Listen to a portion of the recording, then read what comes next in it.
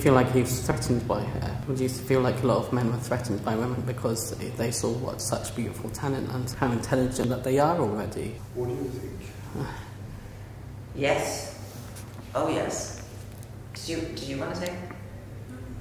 I feel that the Steiner, her obsession with being recognized is that because she knew that he had seen, but he wouldn't admit it. And I think it's some kind of Salier-Mossad relationship where he obviously was a very intelligent, talented man who saw this tiny woman from Scandinavia who blew him away in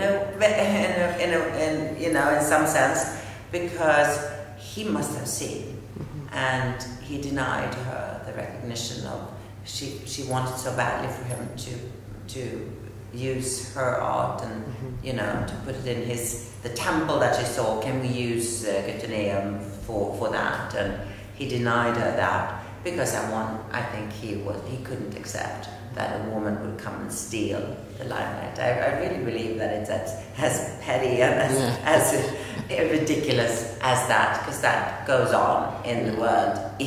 That's just human, and that's what Hilma had to suffer through. And she couldn't give up. Even in her death, she was, she was like, he needs to understand. But I think she sent him these little drawings of all the paintings and gave them to him.